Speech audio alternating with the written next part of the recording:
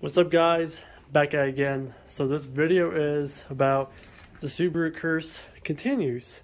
So last week the window got smashed. I'm gonna drop the video of that, and my clutch pedal assembly kit snapped in half completely.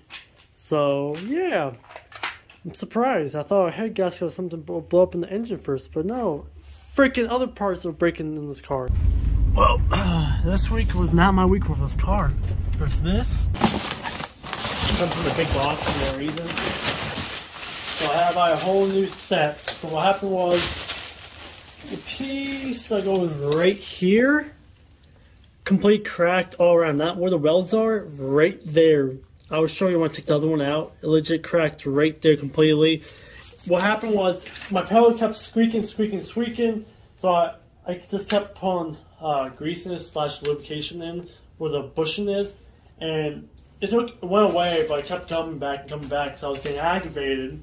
And then the one day I was like, okay, I'm getting really fed up with it. I don't know what was wrong with it. Looked underneath, and yeah, the whole thing cracked over. So when I kept putting the clutch in, this piece right here was cracked, like I said. So this part right here was just wiggling like this. And every time I put the clutch in and out, it just like kept like snapping more and more, and just kept making the squeaking noise louder. Like, I'm not lying to you, that squeaking noise was so freaking loud, it was ridiculous. Like, it makes me want to blow this car up. So I'm gonna drop the link down in the description why I bought this. This was, I think, $291 plus shipment, so almost $400 because I paid extra shipment. Because if I didn't pay the extra shipment, it would come in like in 2, 3, 4 weeks, and I kind of need the car. So I paid, I think, 3-4 days shipment. It was like over $100 some. Kind of expensive, but gotta have to do it when it's the only car you gotta drive to work every day. It's a daily accessories car. Connect the battery, and what I'm doing is I'm taking all the trim piece out, even the bottom, so it's more reachable for me to take the full bolts that's on this side where the clutch is, and all the freaking wires. I'll show you it after I take this whole trim out. Alright, so there is 4, if this ever focus, well, this focus is way better than mine. There's 4 connections that you got unplugged for the bottom trim piece to come out. So I'm going to show you where this piece is cracked. Where is it? Alright there, if you see it. That is completely cracked all the way around, and this is the bushing I was talking about. If you guys can see it, that's full of lubrication and all that crap. Yeah, I OD'd it because it was annoying, but that's the piece that cracked all the way around, and that's the piece I have to replace. They say it takes about a 3.5 hour process, but hopefully I can get this done in a shorter time frame. I'll just let you guys know how long it would took me overall. Alright, I think I took the clips out. There's one right there, and there's 2 right here. The pain in the butt one is legit this one right here. The white one was common sense, but this one right here was like a pain in the butt. You gotta take a first clip out, then you need to pop this clip out completely, if that makes sense. I think I got all the clips out. Let me double check, then I'll tell you guys what to do next. Alright, so there's gonna be a clip right there. Another clip is gonna be right there. There's a third one that's right there somewhere. I'll show you if I can find it.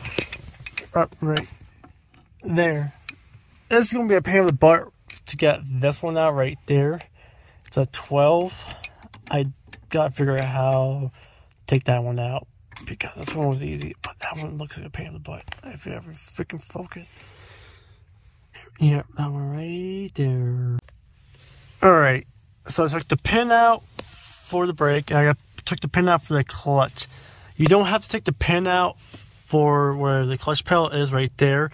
I did, but I should have looked at the assembly again, because it comes with a whole new spring, all that stuff.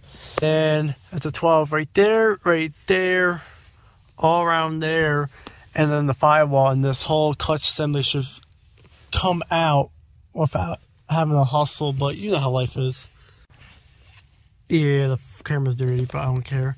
So Easy way to take that one out is just take the brake sensor out. All you gotta do is screw it like that and it pops out completely. Now I'm gonna get that free and get the other rest free. Alright, so to get the last two bolts free, you gotta take the clutch pedal out completely and use a small ratchet. So this is the last step. Both of those nuts are 12s. I'll break those two free, and the whole clutch assembly kit will just come out. Alright, got everything freed up. Now I just gotta figure out how to take this out. It's gonna be the fun part. So I have the whole thing free, but it didn't want to come out because it's like in a tight spot. So what I did was I took this piece out, and connect almost all the wires right here. Let me see, I'll show you. Took the box out. This box right here out, and that's it. So that's the crack. It started with a weld door. I did not know that. Underneath the car, it looked like it started like right there. It goes all around to the other welds. Like this much is like left until it's completely cracked.